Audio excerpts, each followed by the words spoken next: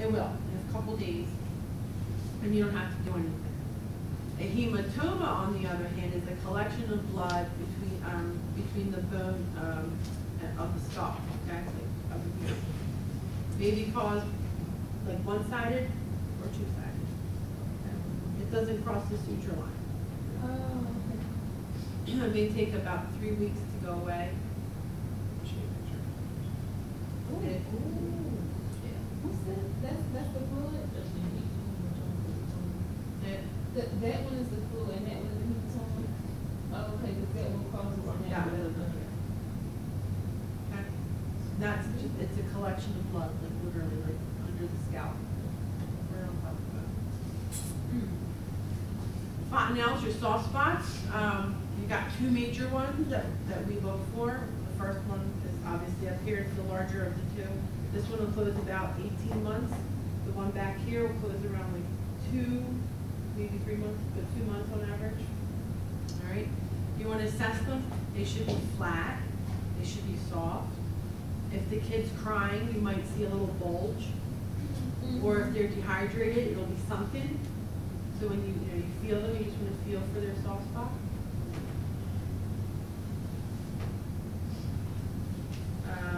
Any large or delayed closure of the fontanelles could be a congenital hypothyroidism, a Down syndrome, rubella or syphilis, or increased intracranial pressure. And then, like I said, for the big one, about 18 months of age, and the small one around 2 months.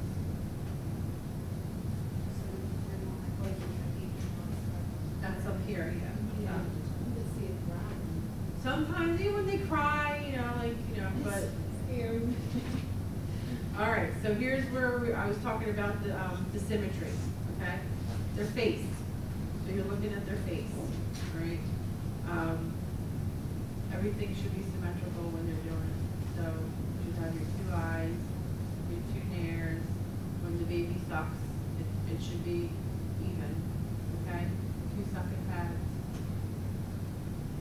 All right.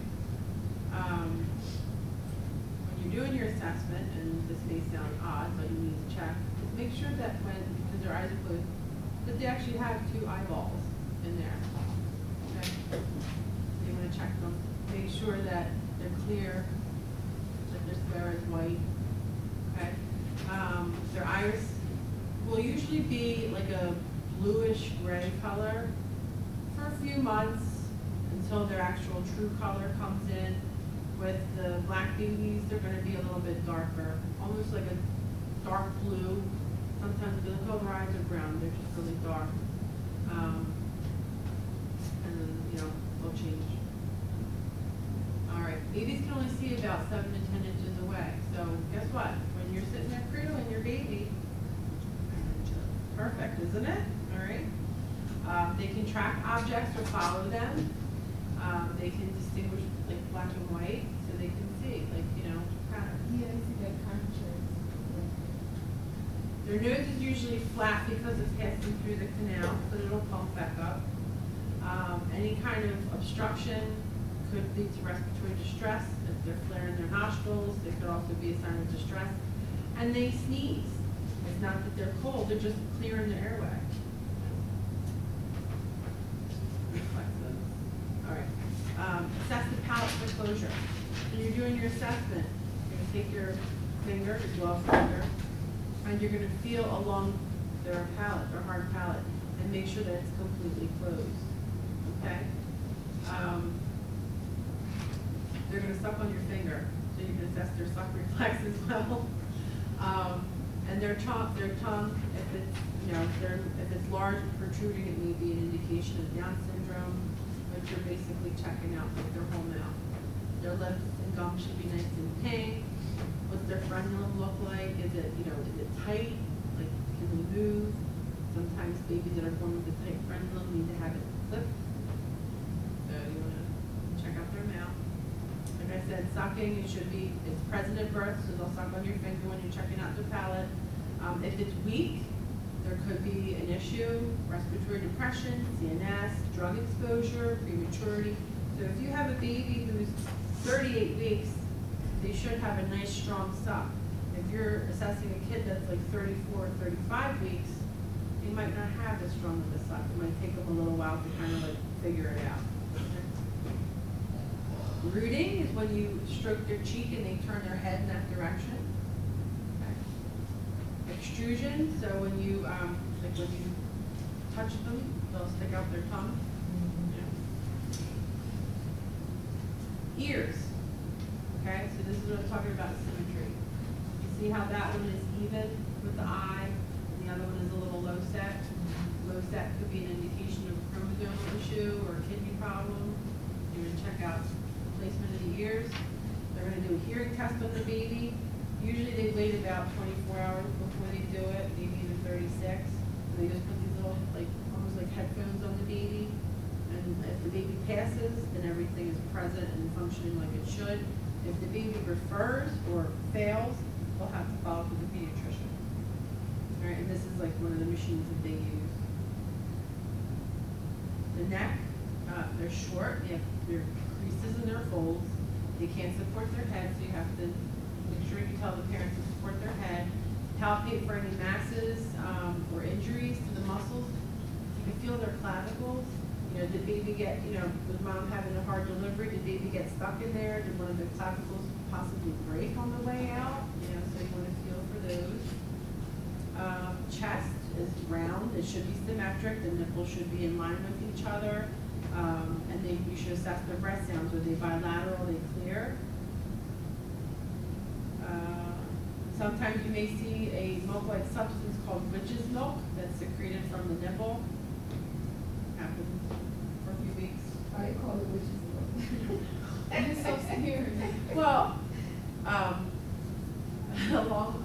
guess a long time ago, I did this like women's health class study thing, and a lot of the births were attended by midwives or just women in the village who would help.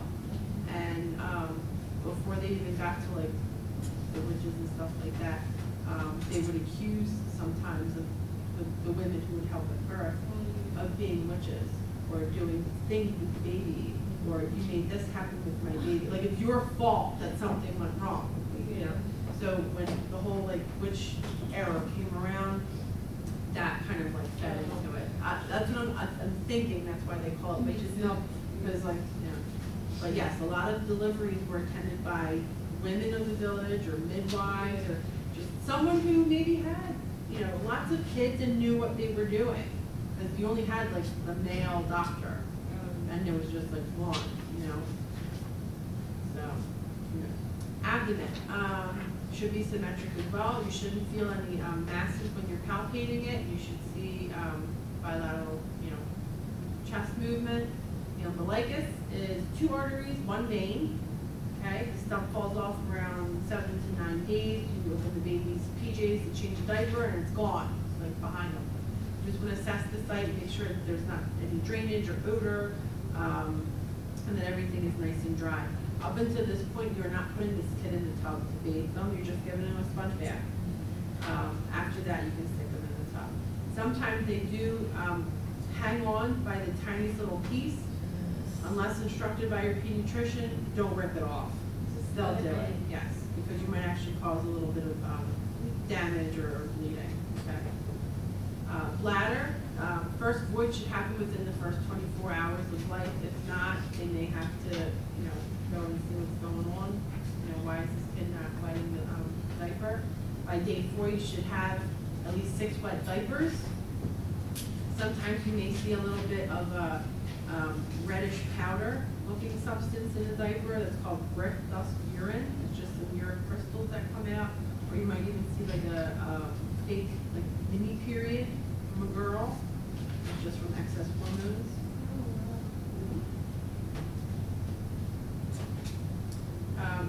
As far as male genitalia, assess where the urethra is. Is it, you know, hypospatus? Is it, you know, epistatus? What's going on? Assess their scrotum, make sure that they have, you know, rugae, that we feel 2 testes, they feel like little peas in there, make sure they both descended. The anus, you want to check and see if they have a patent anus. Did they pass any stool? If they passed in the meconium, like their first stool, then their anus is pain. If, you know, you're hitting 24 hours and they still haven't had a stool, is something going on. Be mindful of doing temperatures. This one says initial temp is taken rectally to determine if the rectum is But clean. that can, This is not, it still mean that there's no connection. right. This is not common practice in a lot of places. It depends on the place that you are, what their practice is. You want to be very careful, especially with doing rectal attempts and, you know, telling the parents, because you don't want to cause any kind of damage. You don't want to go too far. You don't want to, you know, be rough, you know, because you can hurt them. So, axillary temps are the way you should go if you want, you know, temperature. So the nurse would need to do that. And only in some places what they do, it depends on where, you know, where you're working, but unless indicated, like if the baby has a high, like, temperature, then okay, like what's going on, okay, you could take a rectal temp. Or if the baby's really cold, then go ahead and take a rectal temp. You're saying it's very negative about, especially if not about the 24 hours. However, what about the ones who's born with the not connected? Then they won't have anything. They won't have anything. Yeah, so, okay, you have the baby, it hasn't had a stool in 24 hours, pediatrician follows up, you know, maybe they'll send the kid for a scan to see like what's going on, or they notice that, you know, if you're feeding the baby and it's not connected, it's not going down, eventually they're gonna just vomit it back up, you know? So, when you're seeing all these things and they follow through with it, then they'll be able to see and possibly, you know, do something surgically to fix it. Stools, they could be that meconium, that dark green tar substance. When they start eating, they'll transition to like a yellowish color. If there's seeds in it, it's breast milk. If there's no seeds in it, no mustard seeds, it's bottle milk. Okay? It's different. Well, breast milk is like a laxative almost. And it can be green, yellow, mushy, pasty, brown, all different kinds of colors. If it's very large, very frequent, black, purple, tarry, not a good thing. Right. So if it's watery and the 3 days, is that right? It shouldn't be watery. I mean, it should just be like mush, Yeah. basically. It shouldn't be watery. Not like Not like diarrhea. diarrhea. Yeah, No, well, it shouldn't. it should. So these are some pictures of stool for you. Yeah. Okay? There you go. All right. The back should be straight and flat. They don't really have any curves until they start sitting up. Make sense? All right. Assess for dimples, masses, hair tufts, or spinal curvatures. So you're flipping that baby over, you're looking at their spine. Everything should be nice and straight at the base, right above where their bottom is. Look in that area and see, is there any kind of dimple? Is it open? Do they have some kind of defect there? So you want to assess that area very well. What is it? It doesn't have a picture there, let me take something. Yeah. Yeah. What is it? Spinal reflex. So if you stroke their back and they do one of these, that's okay. Do one of these. All right. Ortolani, they are checking their hips. So, okay, if you have a breech C-section, how are those legs when they're in utero? They're like this, right? So when they come out, they're going to check their hips. So they're going to push down and over, push down and over, and see, are the hips in place? Are they okay? You see the little like wrinkles? What's his legs inside the joint? See how like they'll That's one leg is longer than the other, right? Right. Can you pull it out? Can you pull it out? I'm saying like, it looks like it's like the leg is like pushed in the joint. Well, when they have them, like you have them like this, you're gonna push down and out. Like you wanna kind of see if it'll not pull, click, I guess. Yeah, like rotation. So you see how they have the little folds there? The folds should be equal. They should be symmetrical. You should see the gluteal folds like on both sides. If you don't see them, something's up. So that's what it's trying to say. See how that one's straight? There's no folds in that leg? Exactly. So it's not in the socket. Make sense? Extremities. Look at their fingers and toes. Do they have an extra digit? Sometimes there are families that have extra digits that run like in them. I had a family 2 weeks ago. Baby was born with an extra digit on the one side. There was no bone. It was basically like a large skin tag with a tiny little nail on it. So just tie it off and, cut it off and be done.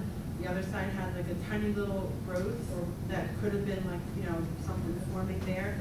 And it did run in the dad's family. They had multiple people in the family who had 6 fingers. So you want to, check it out. Or is there any kind of webbing? Like, are their fingers like, stuck together? Or the toes? The hand should have 3 creases. If it doesn't, it means something too. There could be like some kind of congenital issue. If it don't have 3 creases, it's supposed to have creases. If it had like, this one straight line down to the small.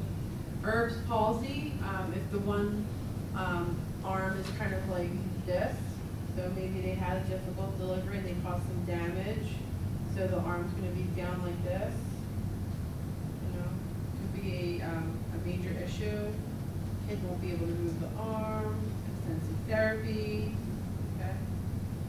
Unilateral moral reflex. So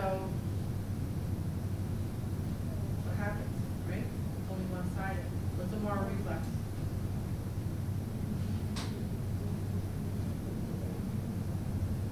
So when you get the arms and you pick them up like this and you let go, what do? Right? So unilateral one will just be like this. Make sense? All right, femoral pulses, again, palpate at the same time. They should be equal, they should be strong. Look for any kind of jerky or jittery movements. Could be hypoglycemia, hypokalemia, hypoxia, any kind of neurological damage or drug withdrawal. Find out mom's history. Make sure, like if she had some kind of drug abuse during her pregnancy, you want to monitor this baby for withdrawal symptoms. A Ballard score is something that they do to estimate the gestational age. So maybe mom had no prenatal care, or was very off as far as her dating is concerned, and not really sure how mature this baby is, how many weeks she is. So you're looking at skin, breast, lanugo, the eyes and ears, the plantar surface, the feet, the genitalia, and the gestational age, like trying to guesstimate, and depending on what the score is, that's where the baby falls. Fetal size, SGA means small for gestational age, LGA is large for gestational age. The weight alone does not determine the maturity or prematurity. I had a diabetic mom who was diabetic outside of pregnancy on an insulin pump. She was non-compliant with her diabetic diet and her insulin. I don't know what she was doing with her pump, but she ended up delivering a 33-week baby at 11 pounds. Okay? So just because the baby was 11 pounds does not mean that it's okay. The kid was 33 weeks. Kid's premature. Right. Okay. Babies that's born with diabetes, do they tend to keep it like juvenile diabetes? They can. They're at higher risk for it. They're at higher risk for So it. if you have gestational diabetes, your child's at risk for diabetes? Well, you're at risk for having it post, like pregnancy. Oh, You know, they just stay so with you. they can. Absolutely. One of my coworkers, it did. It stayed with her. man. Yeah, it happens. Yeah. Pregnancy, you go through a lot. Women shouldn't do a lot. They do go through a lot. They need to worship us.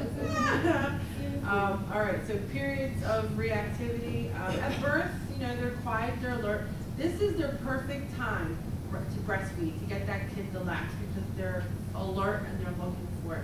Once they get over that little hump, like that 2-hour hump, they want to sleep. They don't want to bother. So if you're looking to latch this baby, ASAP, get the baby to breast, and you'll have a better success rate of doing it.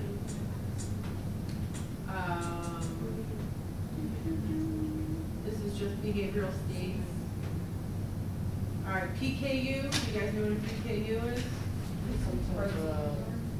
When they can't eat that certain food, So the state mandates a PKU test, blood work, to be sent off on all babies.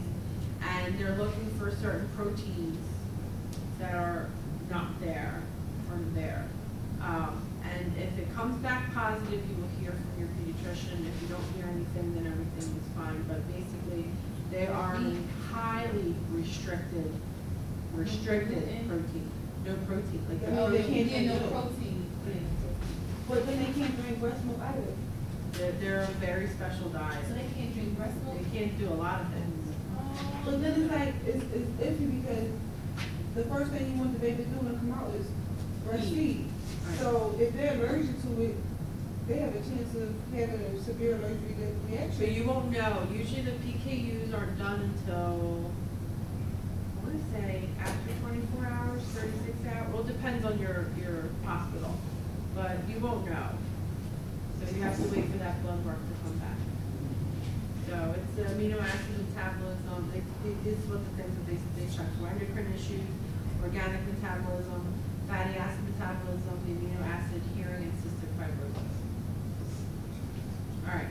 Difference between a cephalohematoma and CABIT. Oh, so one doesn't cross and one does. And what else? One is blood and one is fluid. And that is chapter 10 and 11. How? Any questions?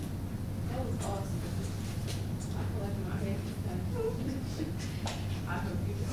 All right, so with chapter 11, again, a lot of this is repetitive. There was just a couple of things I wanted to show you. This is a picture of that little low jack that they put on the babies.